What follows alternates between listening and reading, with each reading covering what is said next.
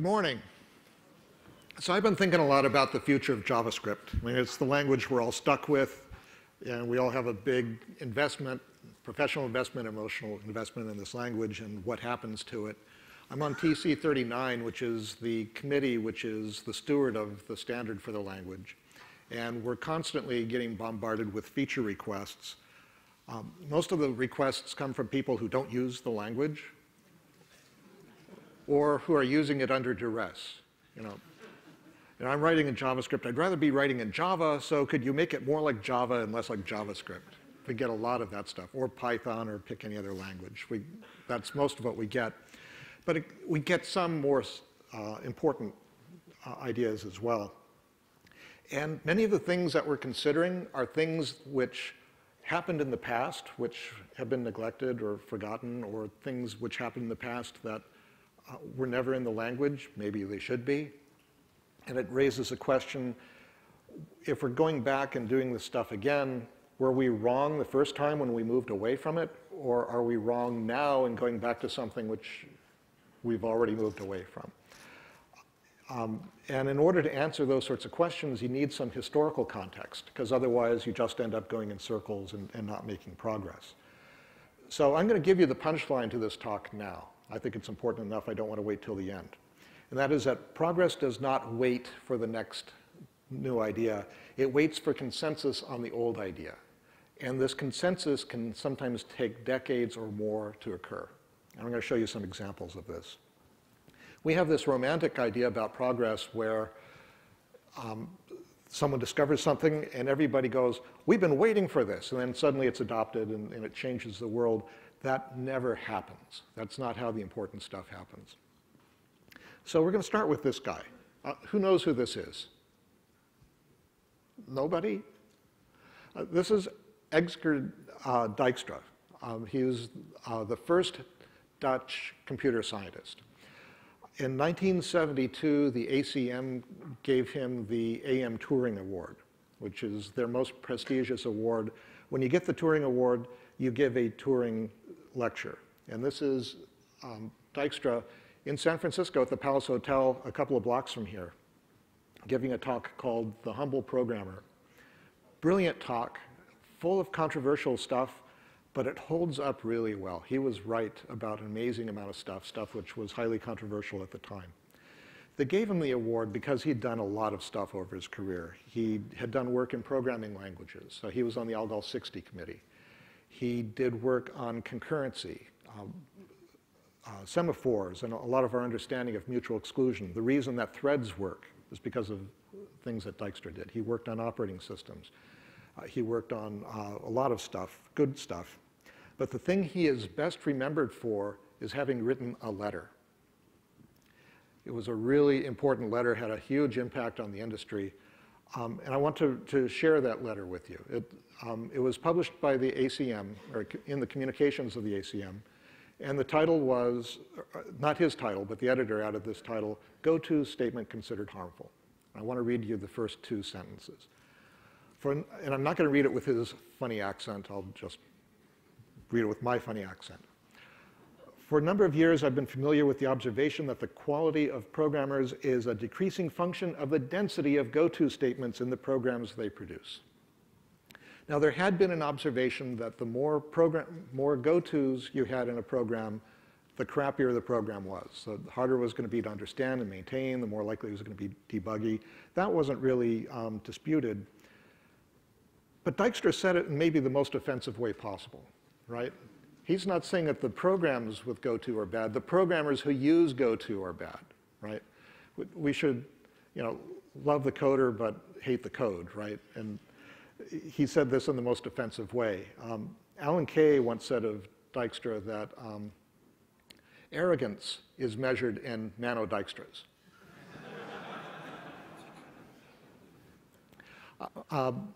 So bad start, but let's continue.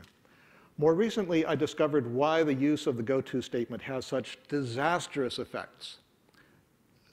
He's being way dramatic here, right? This is kind of over the top, flaming, way too dramatic. Going from the thing which is observable, that programs with fewer go-tos are better, is way different than saying disastrous, right? So he jumps to this inflammatory conclusion without any evidence. But then he finishes that sentence. I became convinced that the go-to statement should be abolished from all higher level programming languages. This was explosive. This started a debate which went on for decades, and it was a passionate debate, a deeply emotional, angry debate, which consumed our industry for a long time. So let's deconstruct the argument. So the radicals were saying that the go-to statement was a disaster, should be eliminated. And there is some good evidence to support that. If the fewer go-to statements you have, the better the program seems to be. Let's just drive the number of go-to statements to 0 and make things the best they are, and that way we'll avoid disaster. Else and while were just appearing in programming languages around that time, and it was observed that if you have else and while, that eliminates most of the need for go-tos. Then you had the reactionaries who said, but it doesn't eliminate all the needs for go-to, and we need some of those uses. There's a performance argument here that there are cases where if you don't have go-to, you need an extra variable and an if, and we just can't afford that. For performance, we need to hold on to the go-to. There is also an argument about tradition. We have always had go-to, and so we should always have go-to. There was an argument about freedom, that we have go-to in our languages, I should have a right to use it. Right? It is how I express myself. I express myself with go-tos, and if you take the go-tos out of the language, I can't be an artist in the way that I write my code. It doesn't matter that my code is crap, I should have that right. And then there's the pride argument, that you're saying I'm not smart enough to know when it's okay to use go-tos and when I'm not. That's an insult. And I am angry, and for that reason, we should continue to use go-tos. And then finally, there was the majority argument, which started off with, nobody wants to eliminate go-tos, which is obviously wrong, because the reason the question comes up is because somebody does. So mathematically, that argument makes no sense. Smarter guys followed and said, the majority of us want go-tos. We don't want it eliminated. And they continued to say that without any evidence that, in fact, they represented the majority. And they continued making that argument long after they didn't. And in all of those arguments, they completely lost sight of what the debate should have been. We're trying to figure out the best way to write programs. How someone else writes programs is irrelevant. I'm trying to figure out, for each person, what's the best way? And if it turns out the rest of the industry is wrong, that doesn't mean that you should do it wrong. So all of these arguments were ridiculous. Then there were the moderates, the peacemakers, who were saying, no, who recognized that the radicals were right about structured programming, and we should try to avoid the go-tos, but said the reactionaries are right too, and that sometimes the go-to is appropriate. So we should avoid it where we can, but sometimes it is useful. I defy anybody to name any substance which is not sometimes useful, which could be dangerous, could be toxic, could be disgusting, it could be horrible, but still sometimes useful. So if your criteria for having something is that it's sometimes useful, that's insanity, right? It's meaningless. Something useful as a criteria of valuing something is useless, unless you're a hoarder. If you're a hoarder, then it makes a lot of sense. You want to keep everything you ever encounter because it might be useful. But for the rest of us, it doesn't make sense. So this was the argument, and it went on for a long time. And eventually, we figured out that Dijkstra was right. He was wrong about the disaster. Getting rid of go-to was a modest improvement, but disasters still happen. It's still possible to write really bad programs even without a go-to. So this was maybe the first instance of someone recognizing a bad part in a language and saying, well, let's just not use that. And that we start being more selective, that we're not paid to use every feature of the language. we're paid to use the language well. And it turns out some features of any language are going to be problematic and get us into trouble. We can simply avoid the trap. But it took a long time to figure that out. So let's look at the chronology. So Dijkstra publishes his letter in 1968. Now, he doesn't claim originality for the idea that GoTo should be eliminated. Someone suggested the idea to him in 1959. And at that time, he completely missed it, didn't understand what the guy was talking about, didn't make any sense. 9 years later, he understood the wisdom of the statement and said, okay, and he became a major advocate for it. Just after Dijkstra publishes his letter, Dennis Ritchie begins work on C. And it turns out Ritchie is a moderate. C supports structured programming. He discourages use of GoTo, but GoTo is in the language. 1985, C++ comes out, still has a GoTo. 1995, 10 years later, Java comes out. Java does not have a GoTo statement in it, and the world does not end. So the predictions that the reactionaries were making didn't come true. So we've got a language without GoTo. Java is not the first GoTo-free language, but it's maybe the most important. It marks an important mark in history that from that point on, the languages without GoTo are the exceptions. Java establishes a new rule. But Java itself doesn't have complete confidence that it got it right either, because it makes GoTo a reserved word in the language just in case they got it wrong. So they released Java 1.0. Hey, it didn't blow up. No disaster. It was great. It's still a reserved word. We're up to Java, what, 7 now? And it's still a reserved word. There, just in case someone finds a problem with it. So why did it take so long? This is an example of a paradigm shift. A paradigm shift is when there's something that fundamentally changes. And unless you've experienced that change, you cannot understand the arguments for why that change may be good or bad. And we have that happen all the time in human experience. A lot of the misery that we suffer in society as a result of the difficulty of making these shifts. And it happens even in programming languages.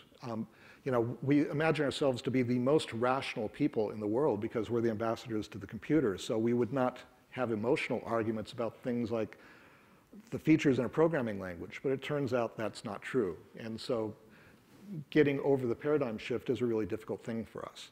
So if you ever hear someone making an argument about a feature, like, I have never used that feature, therefore I don't see the reason for why we should do it. That's an example of someone who doesn't understand a paradigm shift. And there's no way you can argue with that person because they think they understand your argument and they fundamentally reject it because they do not understand it. And that's why it takes us so long to do something which should be as trivial as removing an unnecessary statement from a programming language. So let me tell you a story about a bug, because ultimately, our number one concern in making our programs is trying to make them bug-free. If that's not a principal concern, then we're doing it wrong. So let me tell you about a bug that I made. It's confession time. So in 2001, I wrote in Java a package for JSON, which was a brand new data interchange format. And this package could create JSON text and parse JSON text. And in the parser, I had this variable called index, which was counting the characters in the text that it was parsing, so that if it got an error, it could say, I found a syntax error at this character. And I made it an int because that's how you make them. 11 years later, someone creates a JSON text which is many gigabytes in size, which is something I never anticipated. When I first wrote the package, a gigabyte was a good-sized hard drive. I couldn't imagine someone would dedicate an entire hard drive to one JSON text. Didn't make sense to me. So an int was fine for indexing that. But last year, I got a bug report from someone who said they had something that was many gigabytes in size. Because JSON was expected to do things in Ks, right? I just never imagined that someone would make something that absurdly huge. But he did, and he had a syntax error which happened after the 2 millionth character. And so the bug report, or the syntax error that the JSON package produced, said he had an error at character minus some ridiculous number, which couldn't possibly be true. My error was I picked the wrong data type. I should have made it a long, but I made it an int because I couldn't imagine that that value would ever overflow. I didn't even think about it. So Java, by offering me a choice of data types, allowed me to choose the wrong one. So the reason it overflowed and did the crazy thing is because of the way that ints work. When you have a number that you're trying to put into an int which is bigger than what an int can hold, it will overflow and wrap around. So instead of being the largest number that it can hold, it is suddenly the smallest number that it can hold, which is the largest imaginable error that you could make. Ints do that. And the reason they do that is because in the 40s and 50s, when the first CPUs were being designed, the hardware designers realized that they don't have to implement a subtraction operation if they use complement, a complementary representation for the numbers. So you just take all the bits and exclusive OR them, and maybe you do an end-around carry in order to deal with that, and that's all you have to do. So we can save those gates. And in those days, gates were really expensive, and so having to not implement those saved a lot of cost. We're still using that representation, even though it causes the worst possible behavior. In some applications where you've got specialized hardware, people do things smarter. Like in DSPs and in some graphics processors, there's a thing called add with saturate. So if an add overflows, instead of flipping the zero or past zero to a huge negative number, it just maxes out at some maximum value. Or another reasonable thing would be to come up with some form of NaN which says, you're in the weeds, man, your numbers don't mean anything, but there you go. That would be a reasonable thing to do too. That's not what ints do. But Fortran had them, and then CPUs kept them working that way for compatibility, and then C did it, and now we're stuck with them. So we've got these awful number types. Then to compound that problem, they now come in a variety of sizes. And it used to be important to have those sizes. That we used to have CPUs in which adding 8-bit numbers was 8 times faster than adding 64-bit numbers. And also the amount of memory that was there was very constrained, like the Atari 2600. Anyone remember the VCS? That machine had 128 bytes of RAM in it. So the heroes who programmed that machine had to be really careful about how they use those bytes. And those bytes included all of the state of the program and the stack and everything, 128 bytes. So in that context, yeah, having little ints made a lot of sense. But for the things we do today, they don't, because we now have gigabyte RAMs in all of our devices, even the little bitty ones. And so trying to save some bits in a variable is absolutely a waste of time. It adds this reliability problem. Someday it's more likely to flip over and go bad. But in the meantime, we're just wasting time trying to figure out how big should this variable be. So in Java, you've got byte, short, int, long, float, and double. You've got 6 fundamental number types and then a lot more in the library. Having so many types means that you have an increased opportunity of picking the wrong one, and that you're going to insert errors into your program simply because you had this wide array of types to choose from. JavaScript only has one number type, and it turns out that's the right answer. JavaScript is not trying to do this ridiculous optimization of the size of variables. It just says, you got a number, and everything is that number. And so the errors that are created by picking the wrong number simply cannot occur. That's a good thing. The problem with JavaScript is that the one number type it has is the wrong one. And it's not even JavaScript's fault, because every language designed in the last 20 years made the same mistake, has the same wrong number type in it. If I had to blame anybody, I'd blame Intel, because it came out of their floating point processor. And the problem is binary floating point. Binary floating point made a lot of sense in the 50s, not so much now. So the fundamental problem with binary floating point is that it cannot accurately represent decimal fractions. And that's only a problem if you live on a planet that uses a decimal system, like ours. Especially in that all of our money systems use decimal. And so when you add up people's money, they expect to get the right answer, and it doesn't. And that is a problem. So in the 50s, there were two branches of computing. There was scientific, Fortran being the best example, and there was business-oriented. COBOL was the best example of that.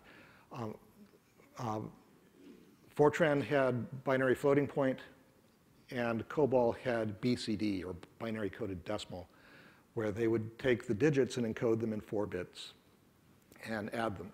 And it turns out binary arithmetic is much faster and easier to do than that. And so eventually, the scientific model won. But Java, almost by default, became the successor of COBOL. It is now the common business language, but it doesn't understand these decimal types. And so it's got this hazard in it because it's got the wrong types. We recognize this problem in JavaScript, and IBM proposed a new decimal floating point format for the language, but it was a ridiculous format. It was incredibly complicated, very, very slow to implement. A software implementation was hundreds of times slower than hardware for floating point. So the committee unfortunately rejected it. So this is what IBM should have proposed. So I call this DEC64. It fits in a 64-bit word. It contains 2 pieces of information, a coefficient and an 8-bit exponent. The thing that's most different about this from binary floating point is we've got a factor of 10 there, not a factor of 2. And because we have that factor of 10, it does the right thing, that it matches all of our intuitions that we learned in elementary school and middle school about how numbers work. These numbers work the same way. And it's fast to implement. So the fast path for an add, simulated in software, 5 instructions. A load, an OR, a jump that you don't take, an add, and another jump you don't take, and you're done. Pretty fast. It's much faster than trying to emulate floating point in software. In hardware, we can now do most adds in 1 cycle with all the benefits of floating point. For the complicated cases, it'll take a little longer, but for most of the cases, 1 cycle. Anybody from Intel here? You need to be implementing this. We need this. So in JavaScript, we have another problem with numbers, and that is we have this stupid plus operator. And the reason it's stupid is because it adds and concatenates, but it's in a loosely typed language, so you don't know which one it's going to do until it actually goes to implement it. This has the problem of sometimes concatenating when you intend to add, and that is always a really bad thing.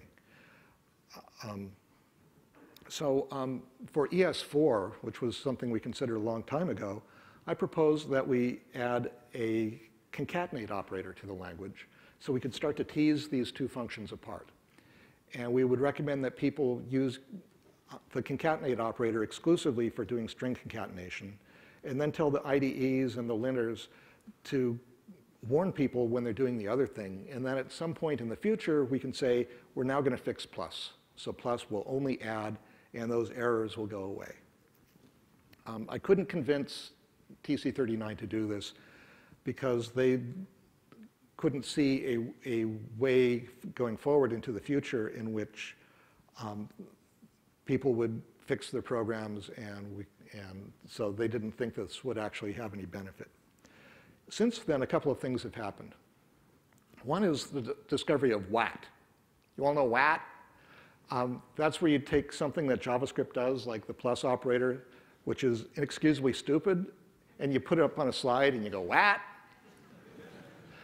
It turns out to be really popular. You see a lot of people doing that today. So there's now this, it's even worse than that it causes bugs in your programs, it's causing embarrassment to the JavaScript community. So that's something to pay attention to. The other is now that we're trying to make JavaScript go really fast. So the fastest you could theoretically make JavaScript go is if you could take the plus operator and emit for the plus operator a single instruction which tells the CPU to add. And you can't do it because there's no way you can represent that table in one instruction. If all it did was add, then maybe you could. So that's another reason for why we might do that. So if we ever finish ES6, I'm going to propose for ES7, let's try it again. Maybe we can finally fix this thing. So one of the things that Dijkstra talks about in his acceptance speech for the Turing Award is proofs of correctness. They observe that tests can only prove the existence of bugs, not their absence. So test-driven development was rejected in the 60s for not being good enough. That what we needed was something that actually would work, where we could prove that the program's going to work. And the people driving this work were mathematicians. And in working with mathematics, you'll create an equation, and then you'll write a proof, which is the proof that the equation is correct. And often the proof is much, much larger and more interesting than the equation itself. And there was thinking that we should do programs the same way. So you write a program, then you write a proof about the program that tells us that the program is going to work.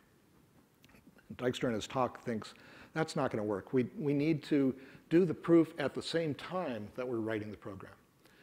So he wants to integrate the proof language into the programming language. So you're writing a loop, and as you're writing the loop, you're also writing the proof that the loop is going to terminate. Now, what you really want is proof that the loop is going to produce the correct result. But that's way too hard, okay? So he's thinking, let's do a simpler problem. Let's just figure out that it terminates. But that's the halting problem, okay, which we already know in complicated cases is impossible. But that's sort of what they're hoping for. So proofs of correctness didn't work, unfortunately, and so we're still testing, which is the best we've been able to figure out how to do. Donald Knuth had this joke comment in one of his programs: beware of bugs in the above code. I've only proved it correct, not tried it. That was the fundamental problem with the proofs, that programs are so complicated and the specification of the program itself could be wrong. And so testing against specifications doesn't really prove anything. So then the idea about types came up. You know, we have types in our languages anyway. Can we make use of that?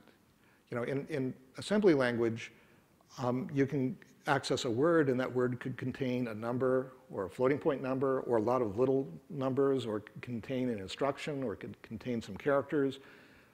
There's nothing in the word itself to tell you which of those things you're going to get. But in Fortran, it mattered. So Fortran would say this variable, which represents a word in memory, is only going to contain integers. And that word is only going to contain reals. And that way, we can tell what's going on. So an idea came up, well, since we've got this type information in the programs anyway, can we use that to give us at least some of the benefit that we hope to get from the proofs of correctness? One of the big advocates of this was Robin Milner, who said this ridiculous thing. He said, well-typed programs cannot go wrong. Way overstating the benefits that typing could have. He was a brilliant guy. He came up with the ML language, brilliant language, but he made a promise here that he couldn't keep. Type systems are not that good, are still not that good. And most of the type systems that we use today, he would consider to be inadequate. He was talking specifically about the type inference engine that he put into ML. The thing we have in Java is total crap from his point of view, but that's sort of the state of the art. So, and we have an argument about that now. And these arguments always start with the radicals. In this case, the radicals are you guys. The radicals are people using languages with dynamic typing and finding out they work, despite all the predictions from the static typing community that they cannot possibly work. You cannot possibly write good programs, large programs, valuable programs without static typing, and you guys do it every day. And they don't understand how that can happen. And so the argument against them is not that it's not a good idea, it's just that it's not worth the freight. That there's all this additional work you have to do in using a type system, and it provides some benefit, but not enough benefit to justify that cost, and so you don't need to do it. You're better off without it. The reactionaries cannot understand that. They think that the maintenance of type information is very little effort, that it's work that you're going to do anyway, that it's unavoidable, so as long as you're doing it, get the benefit from it. They don't understand that you don't have to do it, and you cannot tell them that argument. They will not understand it. They think it's there to help you, and they think there's something wrong with you for refusing that help. Then you've got the moderates, as always, who are in the middle saying it should be optional, it's a matter of taste. Anytime you get someone talking about technology saying it's a matter of taste, they're wrong. It's not about taste, it's about technology, and there are right answers to this stuff, actually. It's not a choice, it's real. So this argument also gets caught up in the classical versus prototypal argument. It doesn't need to. These ideas of static typing and classes are orthogonal, but they tend to get bound together really tightly, sort of like anti-abortion and pro-guns. There's no reason why anyone should have to hold both of those beliefs, but generally people do. So we see the same thing. And so there's a lot of interest now in adding classes to JavaScript, even though one of JavaScript's best features is that it doesn't have class. There are a lot of people who do not understand that and want it repaired. And we're going to do that in ES6. We're going to add classes to the language, which is bad. JavaScript's most interesting thing was that it did the prototypal inheritance, which turns out to be easier and better. So why is that? So during the go-to argument, someone came up with the come-from statement. Propose a statement so that it could be eliminated. It turns out we have a come-from statement. It's called extends. That inheritance turns out is overrated and is beneficial as a code reuse pattern, but it comes at a cost, and generally we ignore the cost. We tend to write software in layers. So you've got the low-level stuff in the middle and keep stacking the layers. And if you make an architectural error in one of the lower-level levels, you're stuck. You can't fix it because you have dependencies in the higher levels, and then you have to do terrible things in the higher levels because you did things wrong there. And that propagates. So as you add more layers, it just keeps getting worse and worse. And what extends does is give us a whole nother dimension of dependency, where if you make a mistake in a fundamental thing, that mistake propagates through a larger hierarchy. So it actually makes programs and systems more brittle, which is not what it was intended to do, but that's one of the consequences. So the reason why working with classes is difficult is because you have to do classification. You have to look at all of the classes or all of the objects you're going to have in your system and put them into classes. Then you have to do the taxonomy. You have to look at how are all these classes related so that they can inherit from each other in the right way. And that is hard to do correctly. It's not that hard to do, but it's hard to do correctly. And usually we do it at the beginning of a project at the time when we least understand how all those objects are going to work. And we invariably get it wrong because we're doing it at the wrong time when we don't know, and that's when we do it. Or worse, we don't do it at all, and we kind of do it incrementally as we go, and that can be even worse. It turns out, in the prototypal system, You don't do any of that. You just make objects, and you give them the properties that you want, and you're done. And all that other stuff you don't have to think about. And the class guys don't understand that. They say, you gotta, and you need the tooling. And I totally get the thing about the tooling. And that's why static type checking makes so much sense in that environment. Because without it, it's impossibly hard. And so I see people trying to take that model into JavaScript without the strong typing, and it is impossibly hard. You have no tools to protect you and to help you doing the refactoring that you have to do because you got the taxonomy wrong. It's really hard. It turned out you didn't have to do any of that, but you can't tell anybody. So it turns out, and I was surprised to learn this recently, that prototypal inheritance was actually not a good idea either. It made sense in 1995 when JavaScript first came out. It made sense because of memory conservation, that if you have lots of objects, they can all inherit from the same object, and therefore you don't have to replicate all the methods. But that's not true anymore. We now have gigabyte memories, so that memory conservation is no longer valuable. On the negative side, there's confusion about what an object actually is. Is the object its own properties, or is it the own properties plus the inherited properties? Sometimes it doesn't matter, sometimes it matters a lot. And being unclear as to what the actual composition of the thing is does cause problems, does cause bugs. There's also retroactive heredity, where you can add a property to an ancestor after the inheritors have been created, and they retroactively inherit that stuff. That causes not a lot of problems in our applications, but it causes huge performance problems for the people building JavaScript engines, because they're trying to anticipate how the objects are working and how they're constructed. But any time they lose control, and control happens anytime you call a function and stuff goes off, when you come back, it's possible that all the objects you're currently looking at have changed what they inherit from. And so that makes a large class of optimizations impossible to do. And so that creates a performance bottleneck on where the language can go. So it turns out the brilliant idea in JavaScript wasn't prototypal inheritance, it was class-free object-oriented programming. It turns out that is the brilliant idea. And there are still lots of ways that you can implement the class-free idea in JavaScript. This is the way I do it. I've got a function which will take some value to initialize it. I recommend that be an object. That way you can have a JSON text that you use to create new instances. You can call another constructor if you want to inherit its stuff. In any case, you're going to create an object and put it into a variable called that.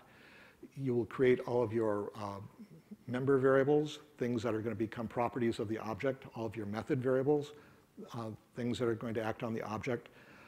Those methods will be functions which will close over the initialization value, over all the member variables, and over all the method variables. It could also use this and that, but I recommend not. And the reason for not doing that is, if it doesn't use this or that, then you could take any of the functions out of the object and call them independently, and they still do exactly the same thing. So that increases the reliability of the language. It also means you can pass any of those things and use it as a callback without having to bind anything. It just becomes more reliable. Then any methods that need to be public or privileged, you simply attach them to the object and you return the object. This is a really flexible pattern. You can get multiple inheritance, you can get aspects, you can get factories, lots of things you can do with this basic pattern. JavaScript is an amazingly powerful language. So I'm hoping someday Milner's promise comes true. I think there might be something to the type checking idea. But all of the type checking systems I've seen either don't work. In my opinion, any type checking system in which you have to cast or ask what type are you is broken. And the others, the ones that are doing inference, are way too complicated and I think way too difficult to use, and also still don't keep Milner's promise. I'm hoping someday we figure this out. And if it's not types, then I hope we figure out something else. But we really do need to have the proofs of correctness, but the mathematical idea is not going to work. Finally, I want to show you one more example. This is functional programming. Functional programming is something we've got in JavaScript now, and we're now finding in virtually every other language. Even Java soon is going to have functional programming in it. This one has a completely different trajectory than anything else we've looked at. So let's look at the chronology. So 1958, John McCarthy at MIT starts working on Lisp. At first, Lisp has a thing called prog, which looks a lot like an ordinary programming language, just a bunch of statements. It even has a goto in it. But he also saw this thing by Alonzo Church about lambdas. And he didn't really understand what Church was talking about, but it looked like an interesting idea, so they slip it into Lisp. And it turns out to be hugely important. It's where modern functions come from. And it's, Milner did ML, which was based on a theoretical language called iSwim. Brilliant stuff in that, but it's not recognized for a long time.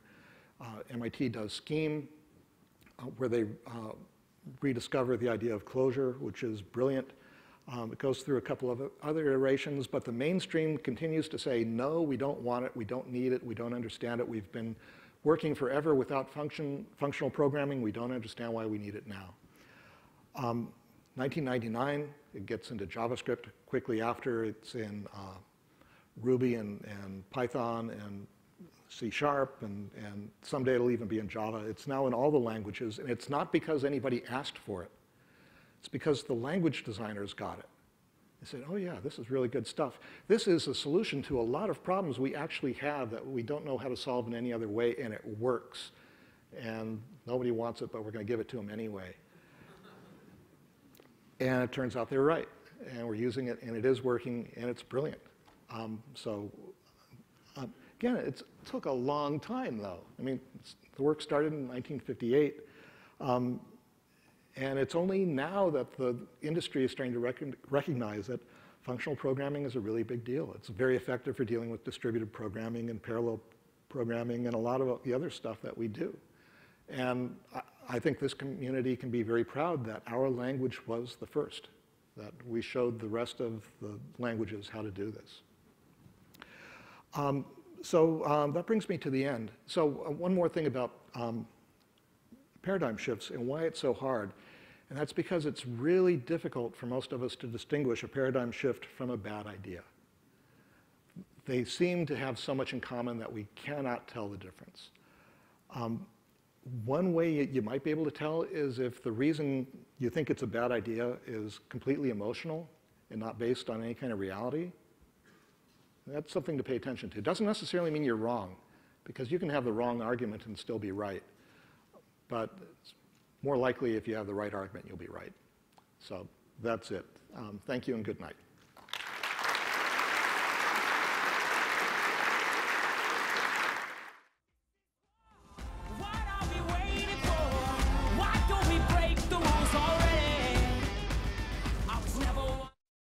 Minutes for questions. We have about 5 minutes for questions. If you have a question or a comment, you can come up to the microphones.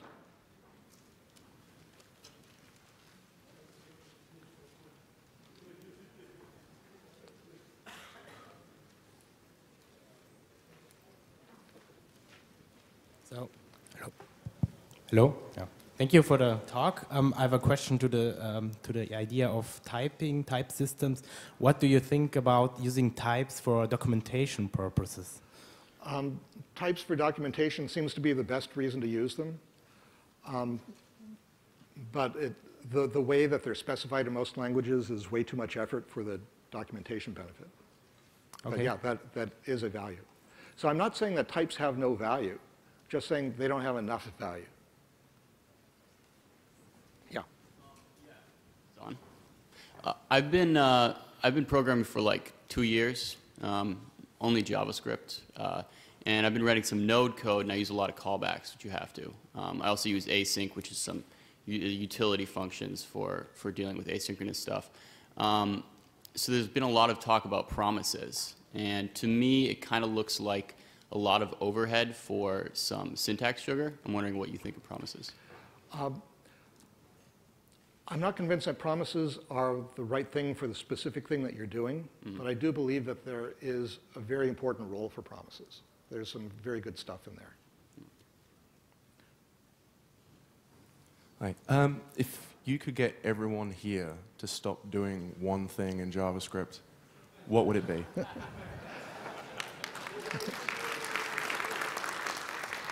Yeah, if I could ask everybody to do one thing, please stop making bugs. If everybody would simply stop making bugs, and it benefits you more than anybody else, right? Because think how much time you'll save. That'll be huge. So yeah, just do that. Okay. All right, thank you very much.